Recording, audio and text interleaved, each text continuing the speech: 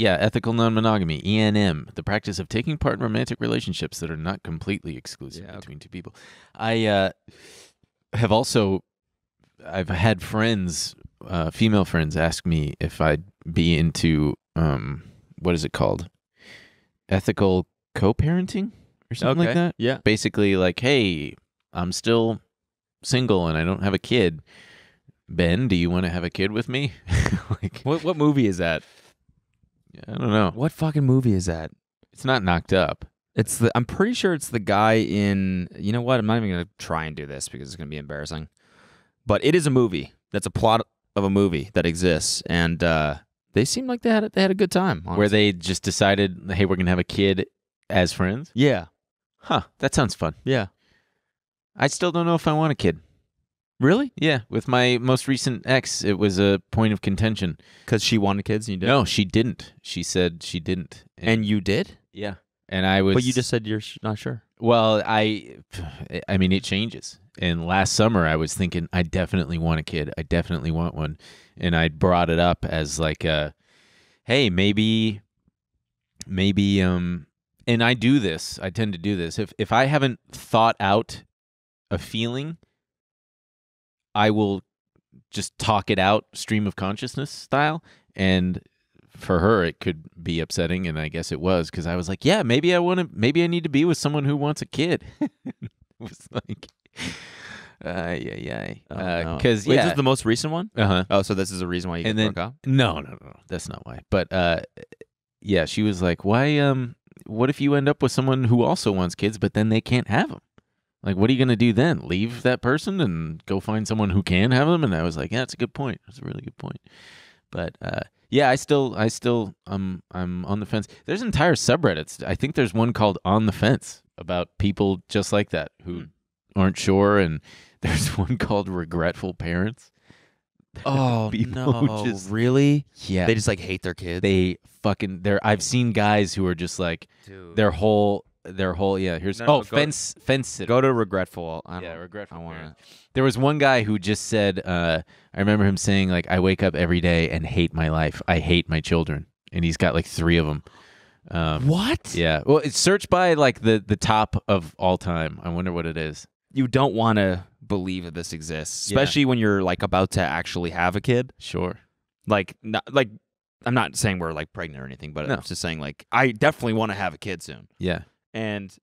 But you want, like, you know, you're still, I feel like everyone is sort of a fence sitter in this phase where it's like, oh, maybe not now. Maybe, you know, you're still kind of hanging on to your independence a little bit, even though you're like starting to be like, no, I got to live for someone else at this point. But you want to believe that, you know, there is that, like, immediately that magic is like what you hear from every single parent where it's like, I would trade everything just for this because it's like, it's a magic you'll never know. And, you know, everything you hear from parents.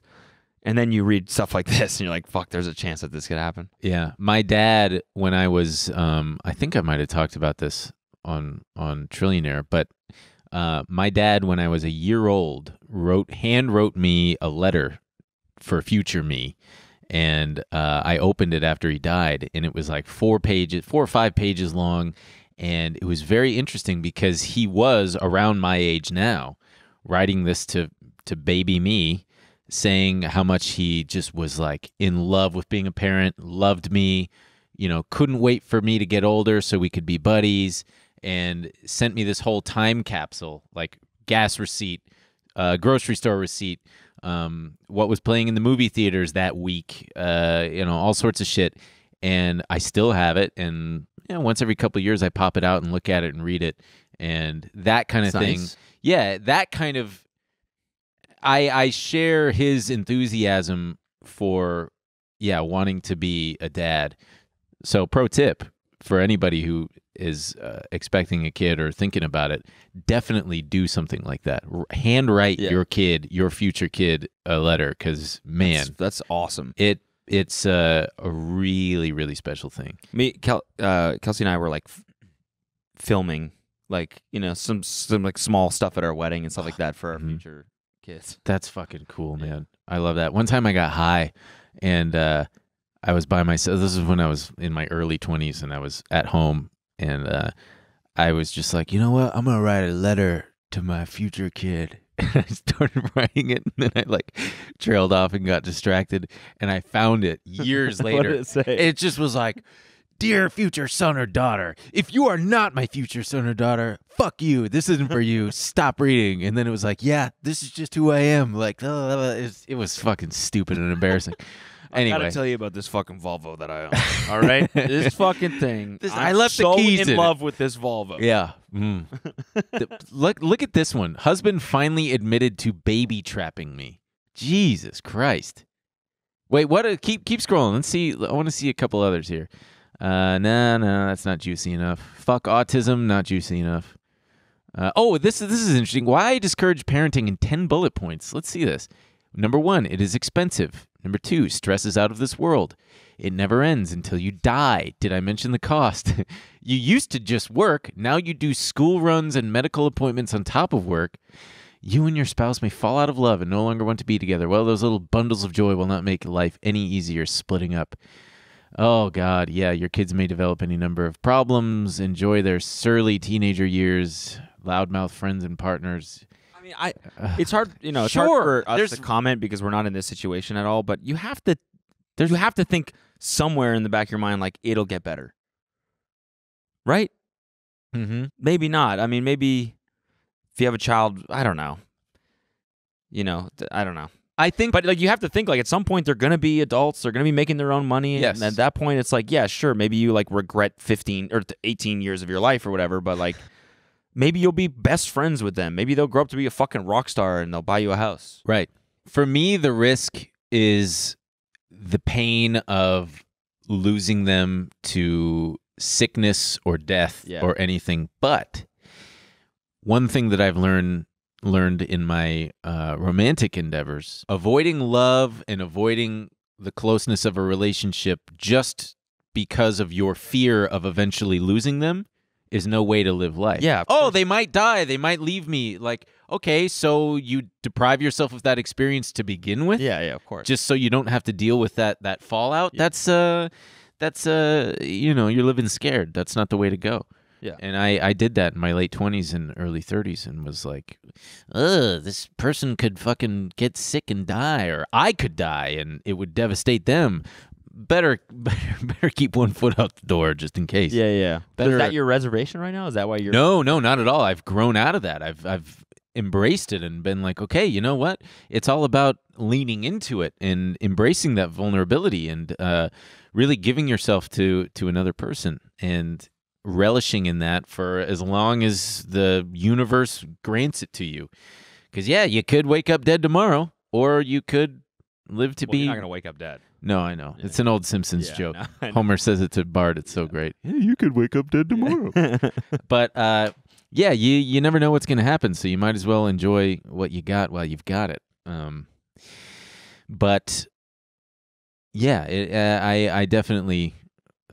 I'm of the attitude of fully leaning in now and just give it to me. That's good. And then it sucks, when shit does happen and you get fucking really... Yeah, but that's life. Heartbroken. Yeah, that's sad. Did you guys have... I feel like the older I get, the more I'm just like, oh no, this is the point of life. Yeah, totally. What else is there? To travel? Yeah, it's like... To travel and eat good food with your spouse? Yes. Yeah. Yes, there are those things too. But... What? I was just saying there is another side of like if you live. No, I know there's another side, and I just like I just disagree with it. Like right now, as far like from my perspective, I'm like I don't know. The older I get, the more I'm like, okay, this is like I feel selfish, like continuing to just only be concerned about me. You know what I mean? It's kind of weird. And maybe that's like just because I've started to like care for animals and stuff like that. I'm slowly learning like, oh no, there is this other really fulfilling part of life where it's like you give yourself to others.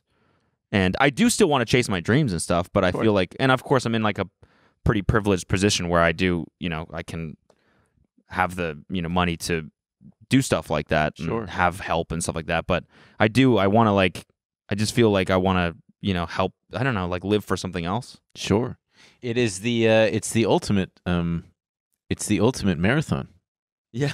Yeah, true. Yeah, it's the next big step, man. Yeah. You do an Iron Man, and you got to do the Iron Dad after that. Yeah, I mean, I think of. Have you ever seen Raising Arizona?